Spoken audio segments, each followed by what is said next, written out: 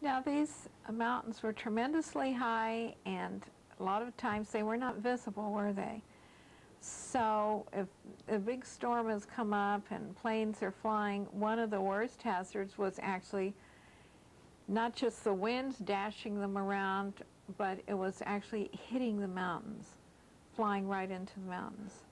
Well, Marilyn, the way you avoided hitting those mountains or solid clouds was to get up high enough. And for instance, we would fly to the Naga Hills, and you had to be above 12,000 feet. Well, 12,000 feet is just about the height of timberline, so you don't find trees growing above that altitude.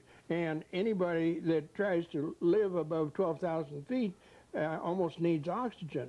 And then when we would go past the Naga Hills and the Brahmaputra Valley, then you come to another range of hills, and the Irrawaddy, and in that area was where General Stilwell was trying to fight. Then there's another big ridge of hills, and they come from the north in Himalaya mountains on down, and they gradually decrease because then the Mekong and other rivers would flow on down, not just to the Indian Ocean, but on over to China, and then eventually you get over to the Ganges and the Yellow River. Now, you mentioned needing oxygen. Did not all the planes have oxygen? Well, that was why we loved being in the B-29s, is we were the first ones to be pressurized, so we didn't always need oxygen, but we could blow a blister or have engine trouble, and you didn't have oxygen or pressurization, had to go on oxygen. And of course, flying the Hump, you always tried to be clean shaven, because if you had whiskers, then you would lose some of the oxygen. Then again, when you're flying in the soup, and 3/4 of the time we were flying in heavy weather, you couldn't see anything. And then once in a while you'd break out, and my golly, you'd look up and hey, there's mountains up ahead, because the winds were blowing us sometimes 80 or 100 miles off course. We might be heading this way, but the wind is blowing us up over into the mountains. And then if you had to bail out, if you had engine trouble or iced up too much, then you really had problems. Did all the planes flying over there have instruments? So oh, yes, you had to have instruments. And in flying in heavy weather, you use a needle ball and airspeed, and then there's a little replica of a plane, and you want to try to make sure that the wings are level. But if you got anoxia, which is lack of oxygen, or you could think you were going, and pretty soon you're leaning more and more and more. And I had a pilot take the plane away from me one time. He said, "Harry, you're in vertigo. We're going into a spin." And so he took it away, and sure enough, then pretty soon I came back. Now, I had been told that one guy always took a cat and a duck with him.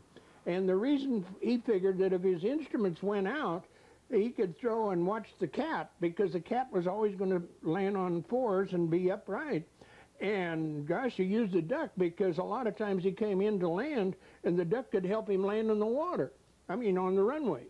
And one thing that I remember hearing too was that their gasoline was so limited, the fuel was so limited, that they'd give you just a minimum amount to fly over and back. So you'd take your gasoline cargo over, leave it in China, and barely have enough gasoline to fly back over the Hump to your base in India. And some of the people did actually, if they had engine trouble and had to fly on fewer engines, that took more gas, didn't it? Or if they got in a heavy wind. So that oftentimes they didn't make it back to the base in India because they ran out of gas. They call it the aluminum trail.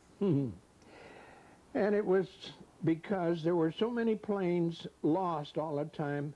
I have been told that there were 3 lives lost in hauling 10,000 tons over mountains. And for a long while, they couldn't haul 10,000 tons in a month. In fact, it was a big event in 1943 when they had finally made 10,000 tons. But you see, General Stilwell had control in India on what was sent over the hump, and if he needed guns or ammunition to fight for his soldiers, he would use that tonnage to provide for them. And poor General Chennault over in China, he might have to have his airplanes sit on the ground, especially after he got the newer P-51s and the P-47s, because they used more gas. And if there wasn't the gas available, they just have to sit.